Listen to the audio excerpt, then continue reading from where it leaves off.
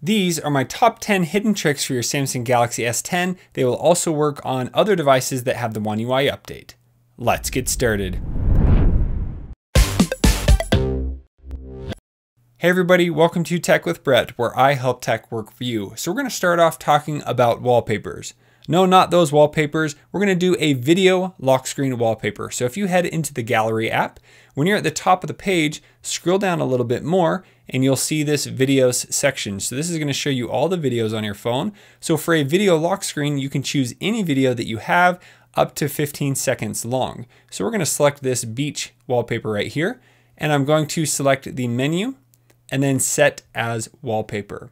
And now here it's giving me the option to edit so I could actually shorten the video, but this one is already 15 seconds long, so I'm just going to select set as wallpaper. So now that we've done that, when we go to our lock screen, you will see that it now begins to play that video, and if I unlock the phone, it just jumps right in. Now, a few things to note: you can only set actual videos. You can't set GIF images or anything as the video wallpaper, and then it will only play from the beginning of that video each time you unlock the phone. If you want to see the full video, you kind of have to swipe a little bit to be able to see that full video.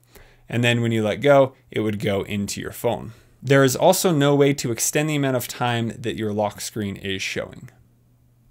If you want some of the video wallpapers I've used previously, I will leave a link in the description below. Now moving on to number 2, here we're going to go into the quick settings, and here we have flashlight. So if you tap on the text of flashlight, here you have the option to adjust the brightness of the flashlight. So let's turn it on.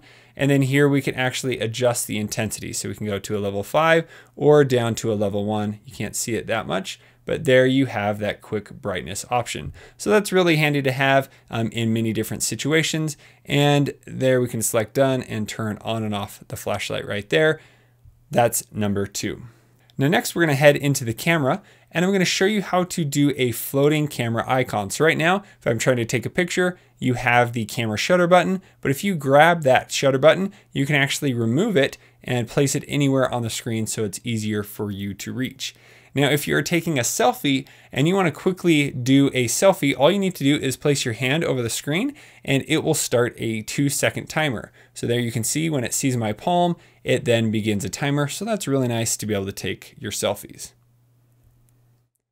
Now let's head into the recent apps menu. So on any of these applications, you just need to tap the app icon, and then this gives you a bunch of options. So the multi-window is still available in the One UI, but it's just available right here in open in split screen view. So when you tap that, it's going to hide that app and then ask you to open another application. So it's going to choose ones that you already have open, or you'll see a little icon down in the bottom corner to be able to open up another application.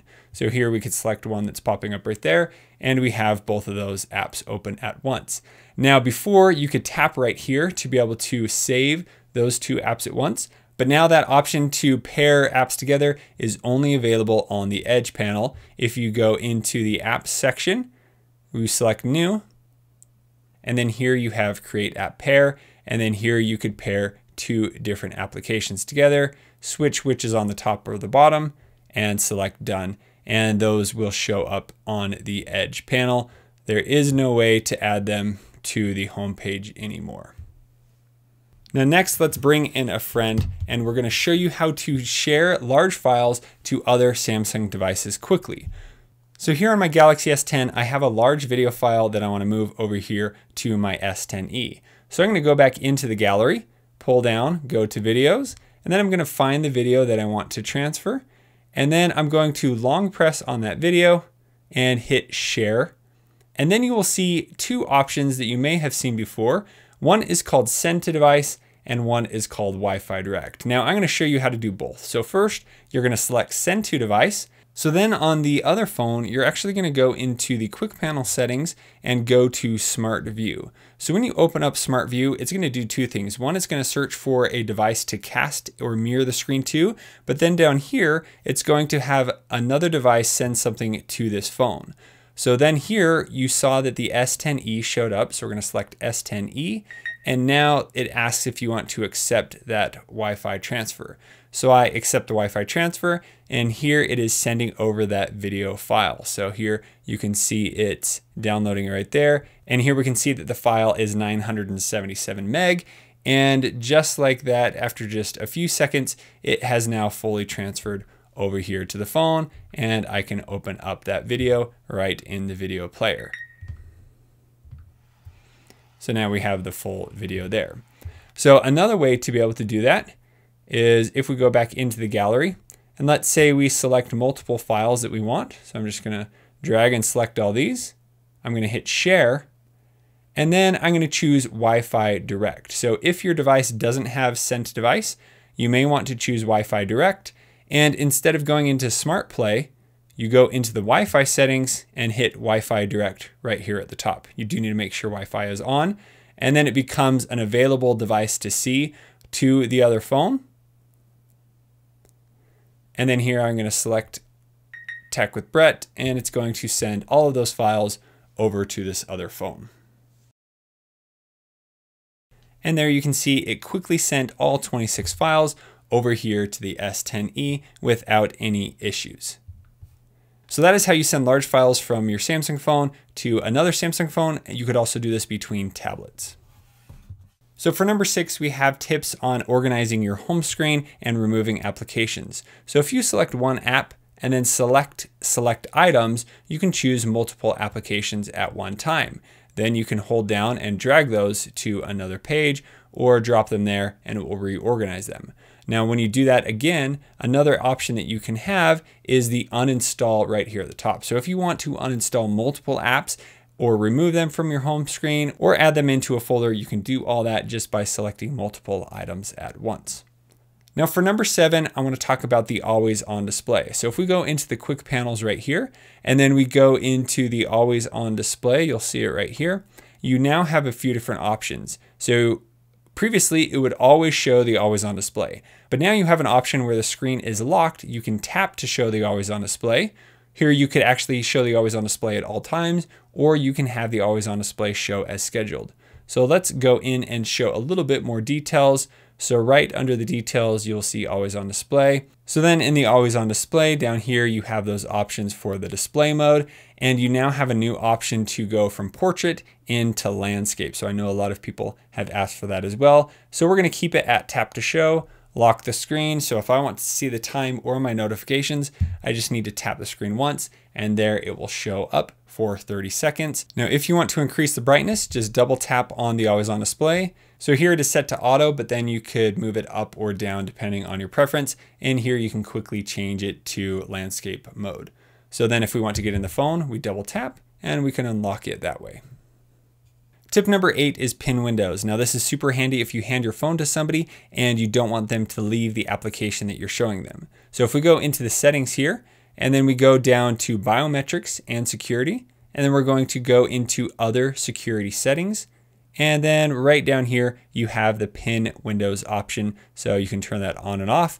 So here in pin windows, it explains how to get it set up. Turn on pin windows, open the app, press the recent apps button, tap the icon above the app, and then select pin windows. And then here you have the option to enter PIN before you leave the app for extra security. So let me show you how that works. So let's say I open an application that I want my kid to play in. I would then go to the recent apps menu right here. I then select the app icon, and then I choose pin this app. So then I hit OK, and now the app is pinned. So that means that if you press home, back, or the recent apps menu, it is not going to leave the application. So they can use anything in this app, they just can't leave it and mess up the rest of my phone. And then to get out of the app, you will hold down the recent apps button and the back button at the same time for a second, and then it will unlock the app and you can go home as normal. Now the next tip kind of enhances what you would do with pin windows, where you can actually lock out the entire screen so it can't be touched at all. So for this, we're going to go into the settings of the phone. We're going to go down and find accessibility, go into interaction and dexterity, and then here you have interaction control. So when you turn on interaction control, it is enabled by pressing the volume up and the power key at the same time, but it will actually lock out the entire screen of the phone, and you can set certain parts of the screen to be muted. So let's say you hand your phone to somebody and you are looking at a picture, but you don't want them to look at any other picture or touch any other part of the phone. So then here, if we hold down volume up and power at the same time, it is then going to turn on these features, and it will disable one-handed mode and pin windows, but that is okay. So now it is asking where we want to block the phone out. So right now the entire screen is being blocked. If I only want a certain part of the screen to be blocked, I can draw a box like that. So some apps have ads that I don't want my kids to touch. I can do that. And then I can also set a second box option as well. And then here in the options, you can actually make it so that there is a power key that they can't touch. They can also not touch the volume or the keyboard. So, and then here you have time limits, so you could turn off the interaction control after a certain amount of time, but we don't want to enable that. So now we're going to go back and we are going to block the whole screen for this and select done. So now that interaction control is enabled, you can see that none of the screen I can use, and you'll see the slight blue box around the outside edge, meaning that I can't use the phone. So now if I'm done letting my kid look at the video or whatever it is, I can then unlock it by holding down the volume up and the power key at the same time, and their interaction control is deactivated. So it's not as locked down as using like a pattern to unlock it, but it's just nice if you're handing your phone over to somebody, you don't want them scrolling through your gallery, you lock it, they're not sure how to unlock it, and so it makes it really easy for you to be able to do that. Now the next hidden feature is gesture control. So to turn this on, go into the settings of the phone, go into the display settings, and then go down here and find navigation bar. And then here you can change from the navigation buttons to what you are probably using to full screen gestures. Now right now I have the hints turned on, so you'll see these slight little bars, or you can turn those off so there's nothing on the screen at all. So it looks really nice from the home screen, no buttons down here. So there is no longer an option to hide the navigation bar, so this is the best way to do that. Now after using this for a while, it is very handy to have. When I went to one of my phones that didn't have it enabled, I found that it was very unfriendly to use. So how this works is whenever you want to use any of those buttons at the bottom, you just swipe up. So if I want to go to the recent apps, I can do that. If I swipe home, swipe up, swipe back. So this is a very fluid motion to use. So if you're in an app, you want to go home, you swipe up. Again, you want to go back, or you want to pull up the recent apps menu. It's very fluid and simple to use. So I've really enjoyed having the gesture controls. The only problem is if my phone is resting down on something like a treadmill, it is sometimes hard to hit those buttons. But I have really enjoyed and highly recommend using gesture controls. For my 10th hidden tip on the Samsung Galaxy S10, we need to create a GIF. So the first thing I'm going to do is go into YouTube, and then I'm going to open up my Edge panel, and I'm going to go into the Smart Select and choose GIF. So then I'm going to align it with my YouTube video here in the background. And then you can keep it high quality, or you could choose it to standard quality. I'm going to select play and then hit record.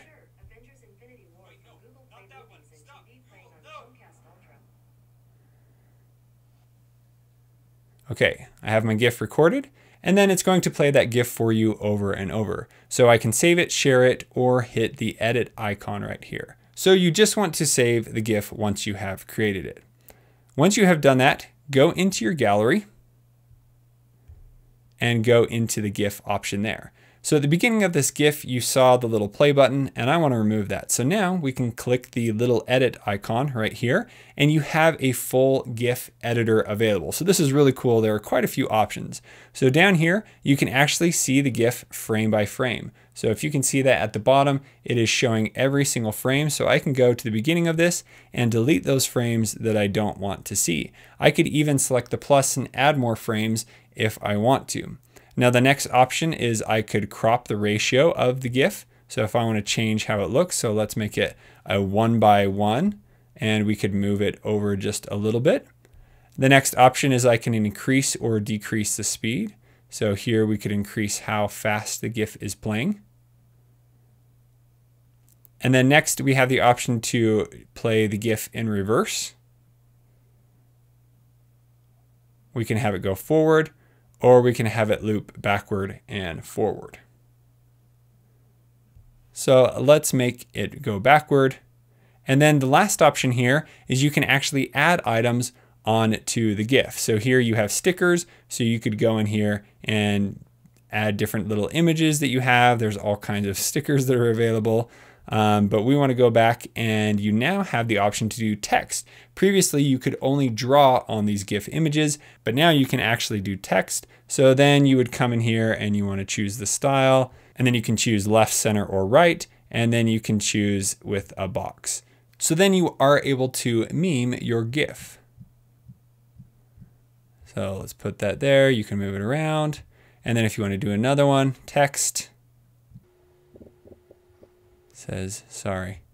Perfect. And you can increase the size by going like that. I wish it would stay level and then you would have another bar to rotate it, but that's just kind of how it is. So there you go. Thanos says sorry. So when you're all done, click the box right there. And now you have your own GIF that you have created all on your Samsung Galaxy S10.